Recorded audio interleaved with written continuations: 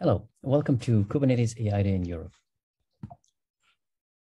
This session is about a component registry for Kubeflow Pipelines. My name is Kadner, and I work for the Center for Open Source Data and AI for IBM. And this is how this looks. This is the SVL, the Silicon Valley Laboratories, just south of San Jose, California.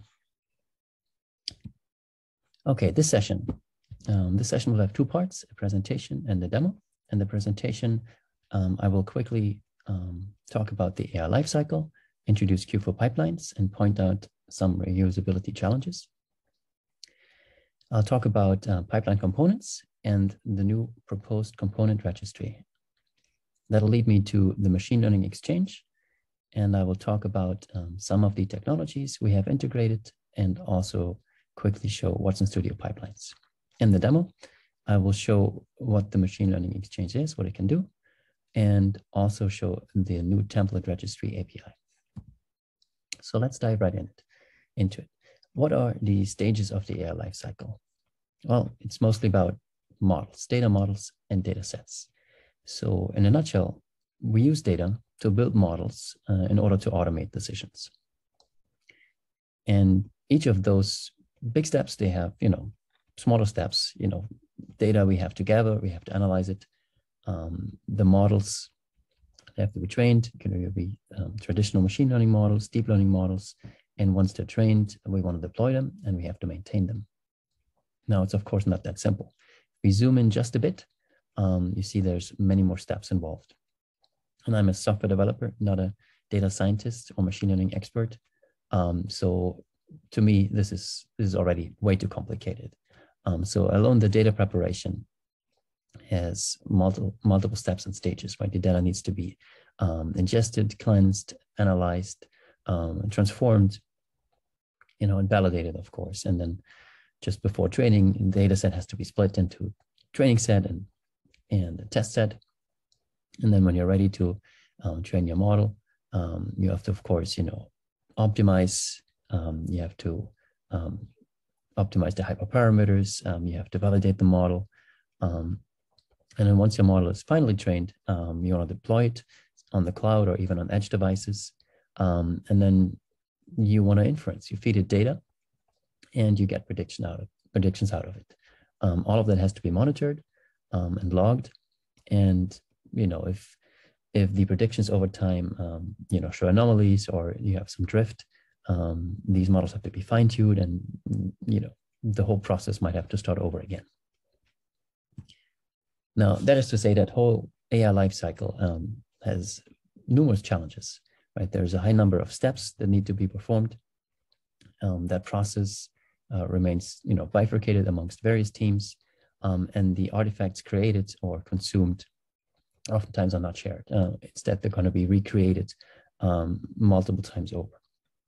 And then, of course, there are challenges with traceability and governance, risk management, and lineage tracking and metadata collection. So what's needed is a central catalog for all of those AI and ML assets that can be shared and reused across organizational boundaries. And these data sets and models, they have to have quality checks, proper licenses, lineage tracking, and all of that is required to speed up that life cycle. Now, let's start with Kubeflow pipelines. What's the purpose of pipelines? So pipelines, they offer, end-to-end orchestration of the machine learning workflow, right? They provide easy experimentation, giving you trials and experiments, and you can manage your runs and group them into experiments. And it's built, pipelines are built with components, and those components, they're supposed to be reused and shared. And multiple components fulfill different tasks. Some of those tasks, they are needed in various pipelines over and over again. So you can use components to rebuild and build many solutions. Now, Kubeflow Pipelines is built on top of an engine that allows to schedule those ML workflows. And by default, the execution engine for ML pipelines is Argo. We here at IBM, we use Tecton as an execution engine. And of course, there's a user interface that helps with, tracking experiments, starting running jobs, tracking and, following logs, as I'll show later. And an SDK for data scientists who are doing the machine learning training, and the SDK helps with those steps. And the SDK is especially useful when data scientists want to work with their notebooks, which are typically based on Python, and the Kubeflow Pipelines SDK also is in Python, written in Python. Now, the individual steps of the pipeline, the pipelines are built out of components. So the building blocks of pipelines are components. And a component is really a self-contained set of code, usually performs one step in a pipeline, such as data preprocessing or data transformation, model training, etc. And it can be thought of like a function. Right? A function has a name, parameters, return values, and of course, a function body. Components are containerized. They run independently on Kubernetes. And components have input arguments, and they produce output values, so that they can be used by downstream components. Now, when you write a component, you have various options. You can either write the YAML spec directly, or you can compile a component from a Python DSL. In that component spec, there will be metadata, name and description, etc. And the interface will be described, interface being the input and output parameters, name type, description, and a default value.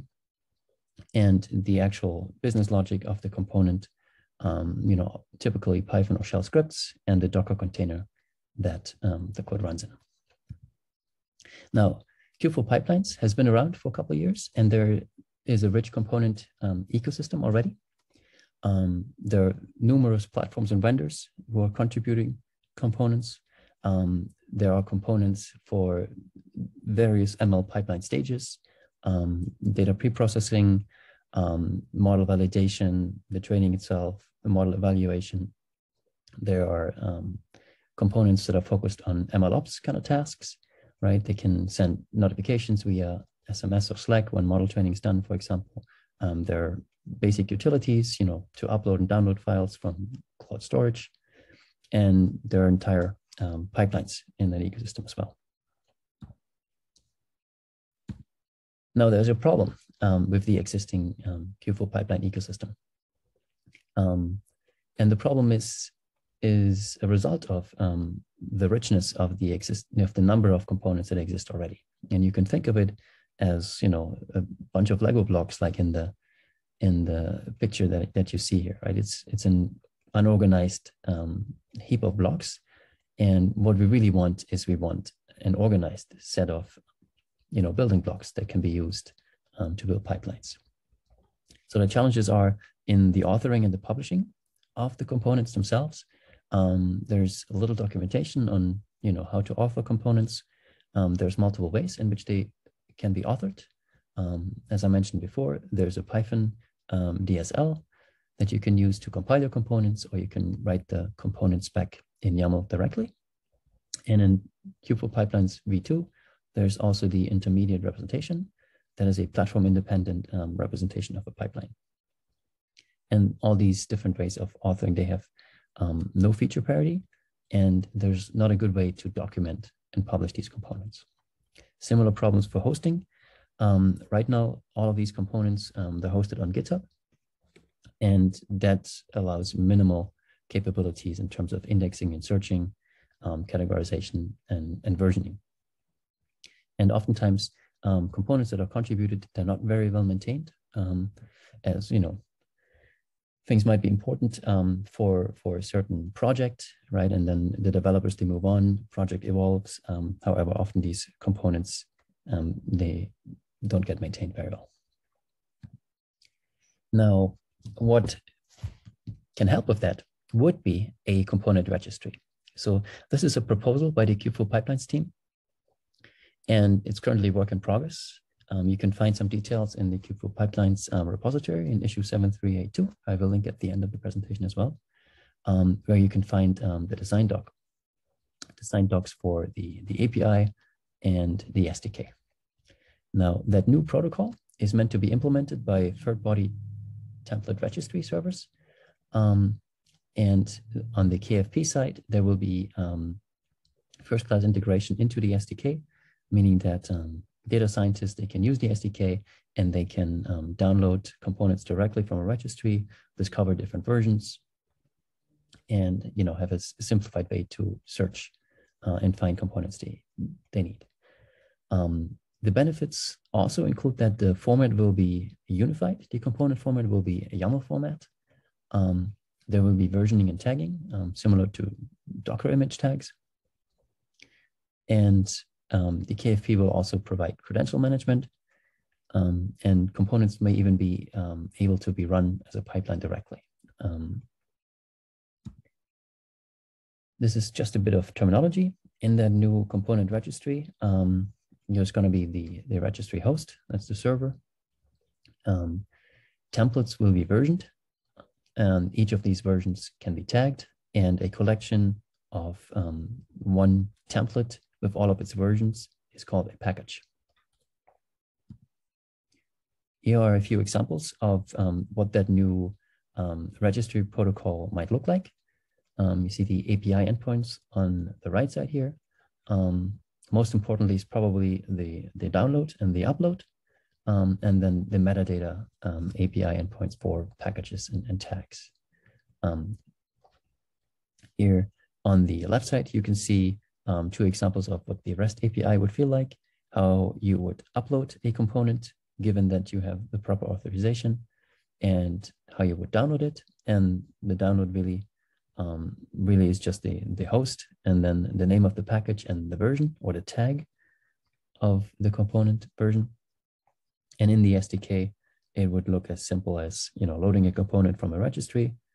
Of course, the client has to connect to the registry first, and then you just specify your package and the tag or the version of the package that you want.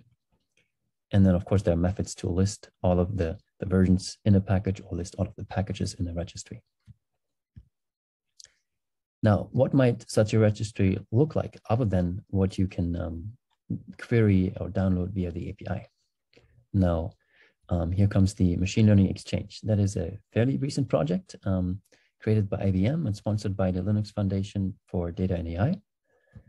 And the Machine Learning Exchange, or short MLX, really is a catalog of machine learning assets bundled with an execution engine. The execution engine being Kubeflow Pipelines on Kadner.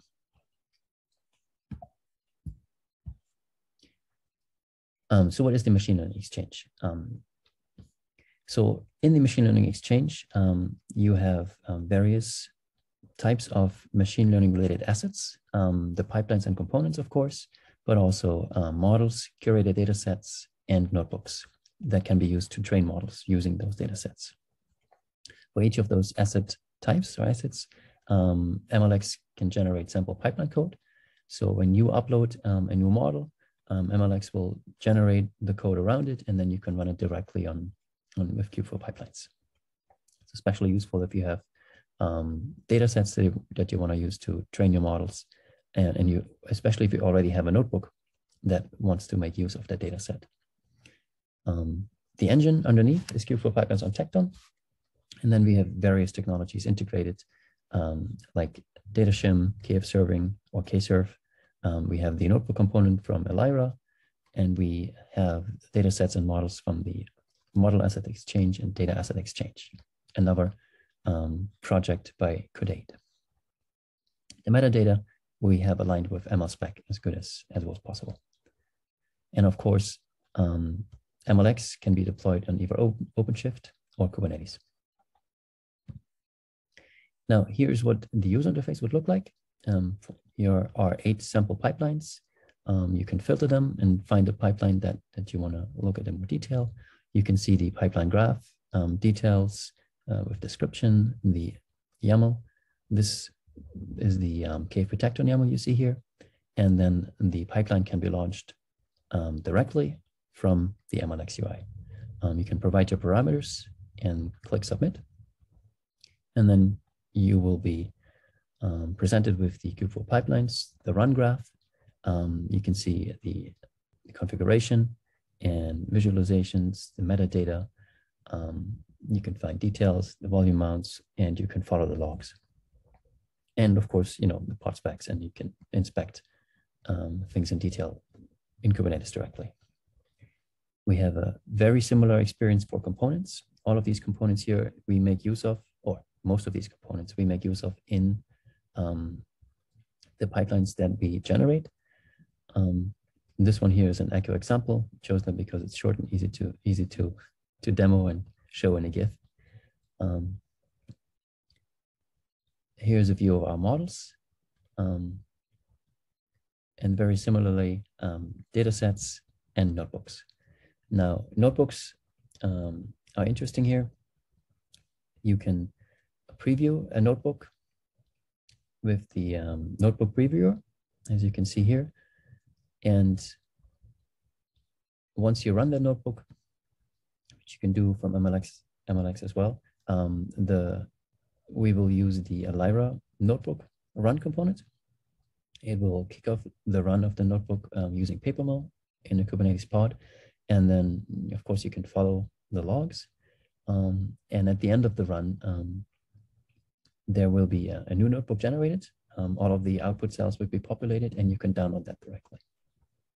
And of course, the notebook does whatever it's supposed to. In this case, it's training a model. Here's a listing of the pipelines, components, models, datasets, and notebooks we currently have in the Machine Learning Exchange. This is an ever-growing list. And these are also available in our read-only deployment on ml-exchange.org, which I will show as part of my demo. Now, some of the technologies we integrated in MLX is DataShim, which we use to manage our datasets.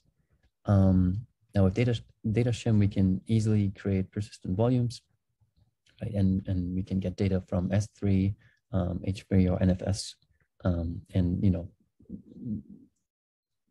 basically reduce the amount of work that end users would have to do in order to get data sets and work with them in Kubernetes. For models, we have an integration with KF serving or Kserve, or we can also serve our models natively with Kubernetes.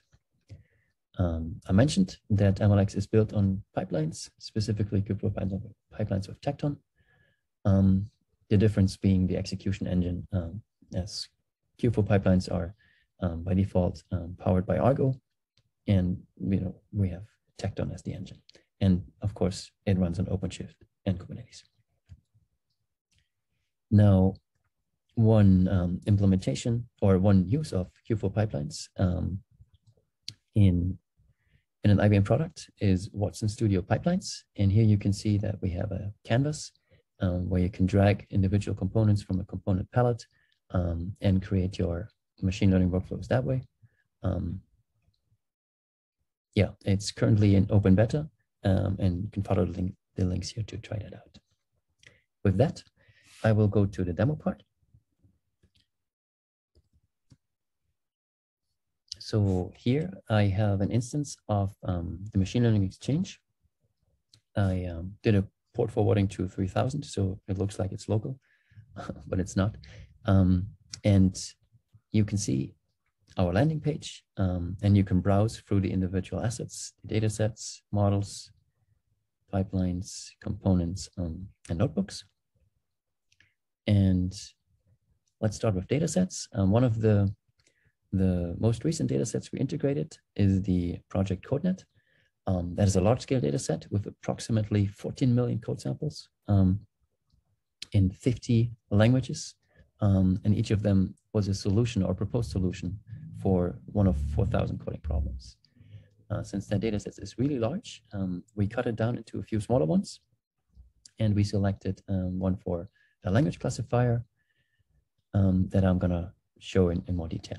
So once you go onto an asset or click onto an asset, you get a more detailed overview. You can, for data sets, you can download the original source files. You can browse the license, the size of the set, how it was created, and oftentimes follow links to the source. Each of our assets is defined by a YAML spec, similar to how components are spec'd in Kubeflow pipelines. We have YAML specs for data sets, models, and notebooks. And they have information like the name and the description, version, where it's from, what the license is,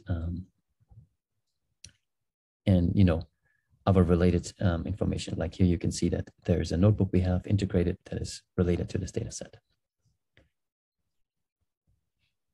Once you found a data set that you want to work with, you can mount it or create a persistent volume claim and can later be mounted. And in this case, you would have to choose what namespace you want to create that volume in, and click submit. And then the Kubeflow Pipelines run graph comes up, and that'll usually take a while. Images have to be downloaded, container created. And then once it's done, you can click on details, can see what log messages there are. And in this case, the ID of the created persistent volume. Now we can use that ID and run the related notebook. For project Codenet, we have a language classification notebook. And again, you can see some details here. The YAML file that describes where you can find the source of the notebook, and what are the Python requirements here and what image this is run on. And you can also preview the notebook code. We use the NV viewer component for that. And this comes handy, especially if notebooks change over time, you get newer versions and you want to just reassure you what version you're looking at. You can see that. Also, you can see the output from the initial run, which could come in handy when you want to run it again and compare it with the most recent results. So we can launch this. I'm gonna put in the ID of the PVC persistent volume we created and a mount path, and click submit. And then the Elira notebook component should start. It should download the notebook from S3 storage and use Papermill, download the image, and use Papermill to start the run. Once it starts running, you can see the log files. We'll start with all the pip installs, and then we'll go through all the training steps. Since that is a long running process, I'm going to quickly go to the run I started earlier. Click on the logs here. And at the very, already zoomed to the bottom, the very end, you can see that a new or regenerated notebook was created, and it's available via S3 on Min.io. I downloaded that earlier, and just looks very similar to the notebook we just previewed. Go through all the cells, and at the end, in this particular notebook, we take our trained model and use a small test set to do some predictions. And since this is a language classification, we give it 10 samples in 10 languages: C, C#, C++, the Haskell, JavaScript, and so on. And here we can see that for most of them, the predictions are correct, except for C++, we only have 9 out of 10 correct predictions. And if you want to compare that to the initial run when the notebook was first uploaded, we can go to the original notebook in the notebook source code viewer and scroll to the bottom and see, in the original upload, 2 of the languages, were not quite correct. In our latest run, we classified all of our C code samples correctly. So we improved. That was the quick demo of the machine learning exchange. You can find out more about the machine learning exchange on our GitHub repository. and also find our read-only deployment at mlexchange.org. And here you can, see all of the assets I showed you just during the demo, except in that read-only deployment, we don't allow users all over the world to kick off training jobs, right? So Kubeflow Pipelines is not integrated in this read-only deployment. On our GitHub repository, you will also find information to just general information how to use Machine Learning Exchange, find more information about all the integrated technologies, and you will find deployment options. We have a quick start that only requires you to have Docker Compose, and you can run it locally, the catalog, not the Kubeflow pipelines. If you want Kubeflow pipelines, you can install it with Kubernetes and Docker. Or if you have access to a Kubernetes or OpenShift cluster, you can deploy it onto your cluster. Actually, let me quickly show the new template registry protocol. So here you can see an API browser for all of the APIs of MLX, and we integrated that new template registry service. And here you can see all of the endpoints. You can list your packages, you can upload new packages, delete packages, find versions. And here you can see one of those endpoints, and that is to list all packages. You can see all the components in this case that we have added. And for each of the components, you can also see the individual versions and the tags. So we go here, and for example, we have that echo sample component, and you can see all of the individual versions that we have for this. Now we deleted a few in between, so now we have v4, v2, and the latest, and you can directly access these also directly either via curl or Python requests or in the browser. And you can show your versions, show your tags, or directly download the component. The integration with the Kubeflow Pipelines SDK isn't ready, so that will be for a future talk. Okay. Let's quickly jump back to the presentation. There are a few links here that might be of interest. There's a link to the KFP template registry protocol, or at least the issue on the Kubeflow Pipelines repo that has links to the RFE and the design docs.